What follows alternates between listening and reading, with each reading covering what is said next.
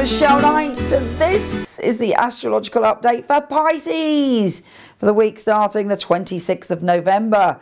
This week, it's full on, it's exciting, it's an adventure. It's you allowing yourself to speak differently. Your words are magic. Mercury, the planet of communication, is going forwards. You may have felt yourself restricted in some way by the past or past ideas. Now you are moving forward. Mercury is saying, really spread your wings, be adventurous, allow yourself to look at new philosophies, new ideas. You may even be enlightening other people with your own wisdom and unusual ideas. Embrace the eccentric within this week. But also, Venus and Saturn are conjuncting in the adventurous side of your life, and it's saying, make a commitment to be adventurous in your relationships, particularly your romantic relationships.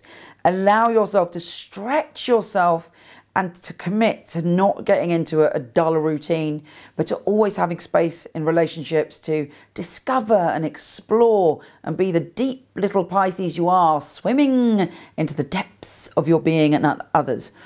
Now, there is a full moon and a lunar eclipse, and for you, it's about your home and your family. You're having revelations, you're having feelings, you're having intuitions. You might get quite emotional about your home and family. That might be very joyful, or it might be difficult and challenging and traumatic. Let's not forget you're very sensitive. But either way, it's a clearing out. An eclipse is about clearing things out, closing the door and moving on. So embrace it if you feel sensitive, but be aware you're feeling more extreme than usual. And around the 28th, it's a very extreme time for you, but this too shall pass, whatever happens.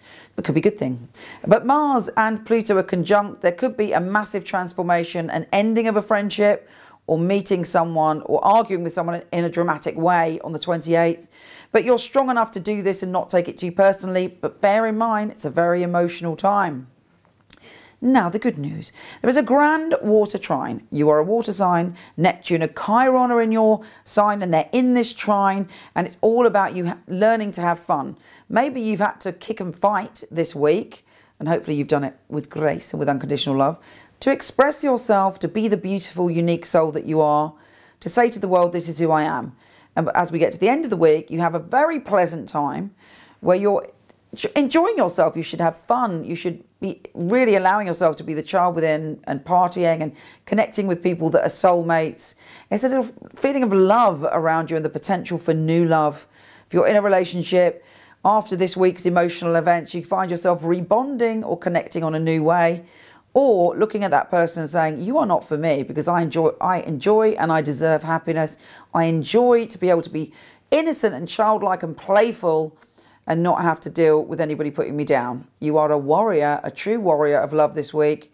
You are finding yourself in a very deep way. I send you much love, and I'll speak to you soon.